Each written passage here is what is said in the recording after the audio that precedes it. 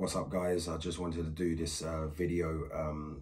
I done one after my brother King Kenny's fight a few fights ago, and I thought I'd do another one. I don't really get time to do a lot of YouTube videos because of my schedule, but I think it's good from time to time to reflect on things that had just happened. In this case, Deji's fight. You know, I was very proud of him, of what he done, especially as he weren't even at, you know, 100%. I know we were saying 60%, but that's me being nice. You're probably at 40%. But there's a lot of things I'm proud of him for that reason.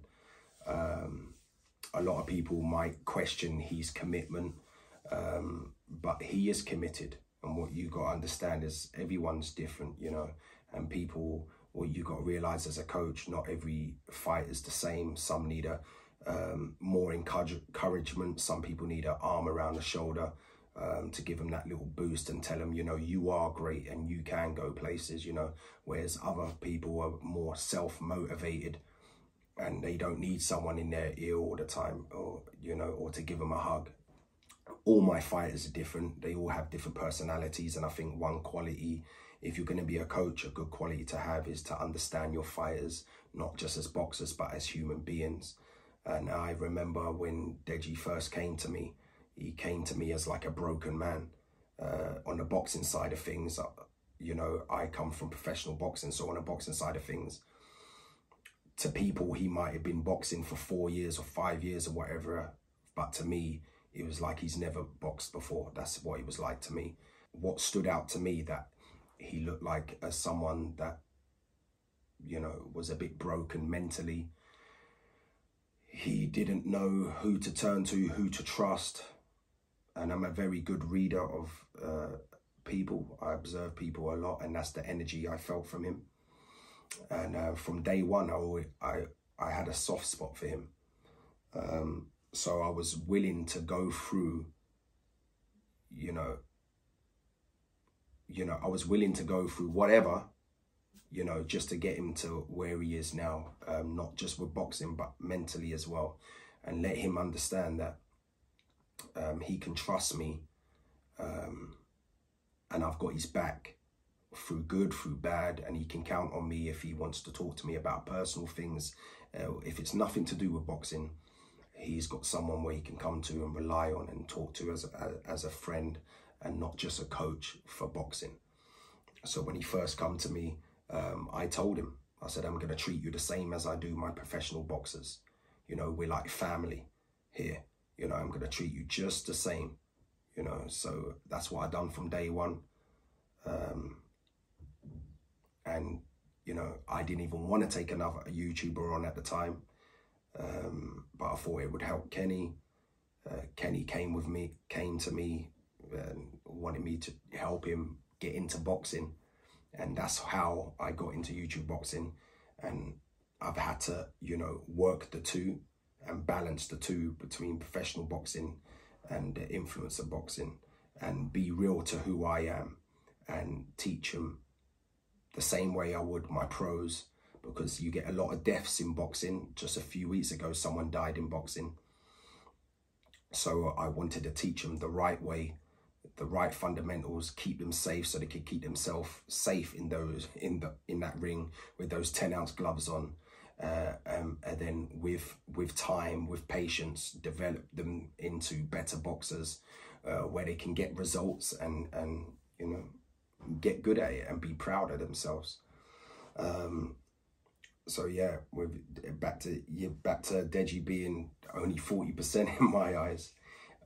I forgive him for that. Reason why I forgive him for that is because it's not that he isn't committed, because he is committed, because remember, he went from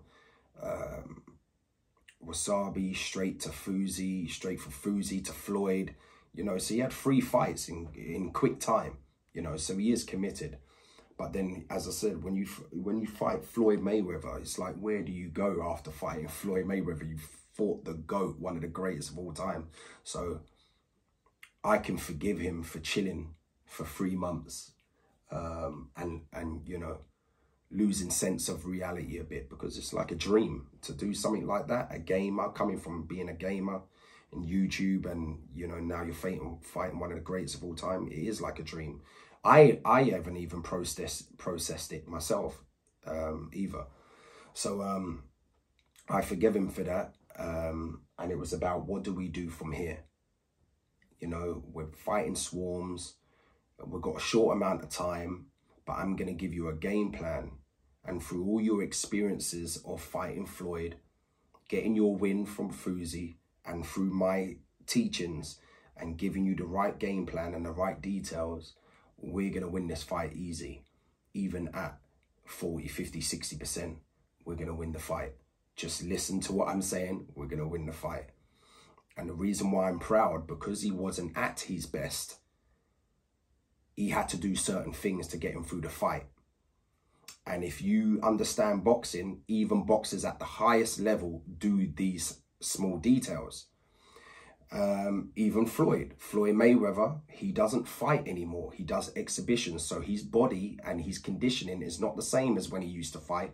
So he has to do certain things in the fight, in the exhibitions, to get him through, but still be dominant.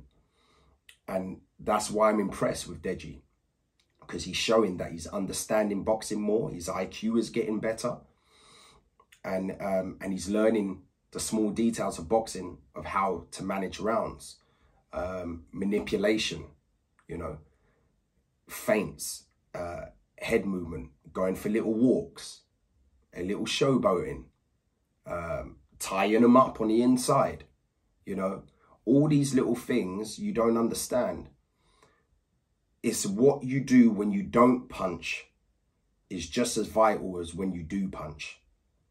So all those things I was just talking about, it's called active recovery.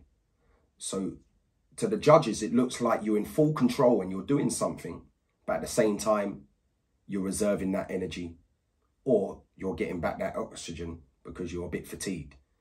So that's why I'm very impressed with what he done, because everything we trained for that Swarms fight, he was doing in the fight. You know, so obviously every day we have to improve him. We have to get him to a point where he's improving.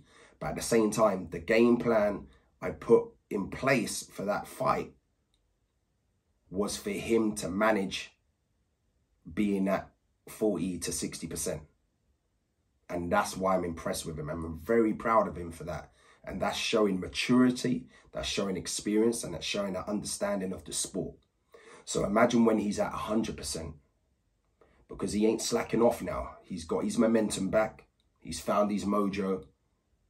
Again, the Floyd Mayweather's gone. He's done. It's a good memory to have. But now he's back in the swing of things. So now it's going to be easier the next time we train for a fight. What people have to remember is, just to give you some advice, when you've got a date for a fight and you start camp, that camp should be about you just getting conditioned for the fight through sparring, through conditioning, fitness, but also working on a game plan, a strategy for that fight. It's what you do when you don't have a date that is very vital for your boxing and for your progression. Because when you don't have a date, you have time to slow things down and work on the small details of boxing and break things down and work on things over and over again with repetition.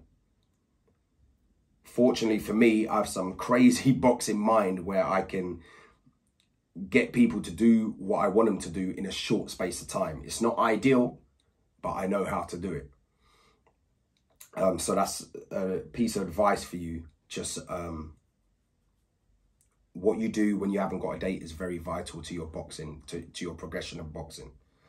So yeah, don't be so harsh on Deji. He is committed and he does care. He just needs the right people around him to show him how good he can be and how great he can be. And that's why I'm with him through the ups, through the down times. I've got his back. I've got a soft spot for him. He's special to me. So I want him to be good. I want him to be great. And I want him to go out there and do damage. Boxing takes a lot of time, and it takes a lot of patience. So people have to be patient. You know, not every fight is the same. You know, Deji's been through a lot of trauma before he came to me. And just in 1 year of being with me, look what everything he's done. Look what he's achieved, you know. So give it more time and he's going to achieve more, you know. I'm very proud of his performance, the way he was feinting, the way he was creeping with his feet to get closer, putting his head offline, going on little walks.